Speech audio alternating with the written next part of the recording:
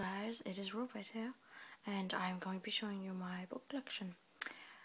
So basically I've got a lot of the Cherub series, every single one of them actually. The Recruit, Class A, Maximum Security, The Killing, Divine Menace, Man vs. Beast, The Fall, Mad Dog, Sleepwalker, General, Begins MC, Shadow Wave, People's Republic, and Guardian Angel. And I've also got Doug's End, which is the mini book. Now I have also read the Hendersons boys series. You can see that there's a couple there that are covered by other books that I'm reading at the moment. But I've just finished the final one of them called Scorched by much more. This series, Hendersons Boys, is the prequel to the Cherub series, and it is set in World War II when Cherub was first begun. And this just came out a couple of weeks ago maybe. I have no videos on YouTube at this current time of this book review, so I'm uploading one.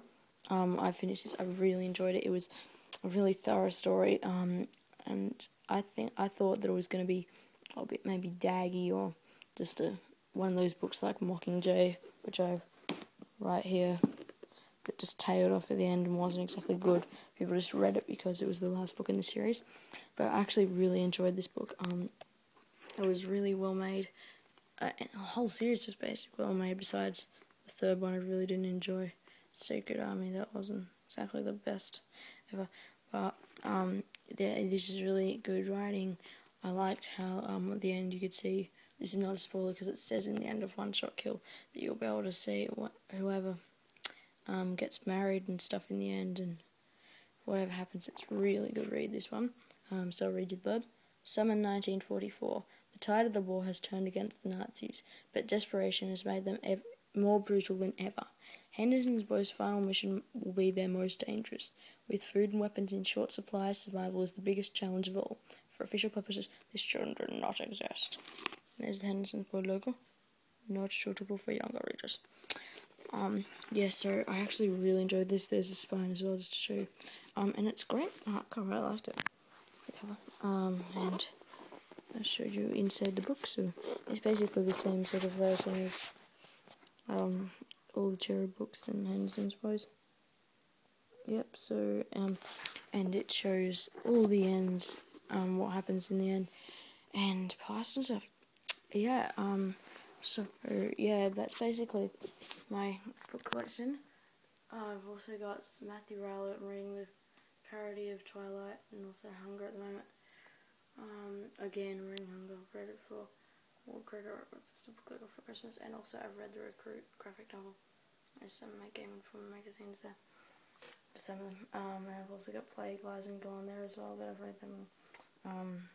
Also got Twilight. I'm not very proud of reading this. It was actually quite bad.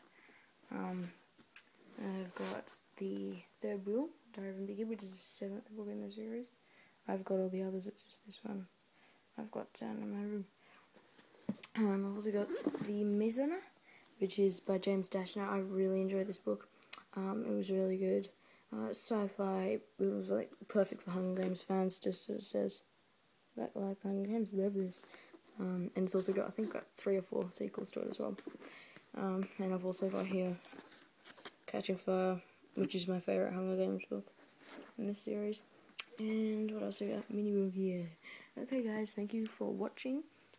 And if you want to get Scorched Earth or any of these books that I've got here really cheaply, just go on abebooks.com.au or go to the Book Depository website. But you can get the Book Depository website on ABE Books, so I'll put the ABE Books link in the description, and you can get this book especially. Guys, thank you for watching. Please subscribe, like, comment, and rate.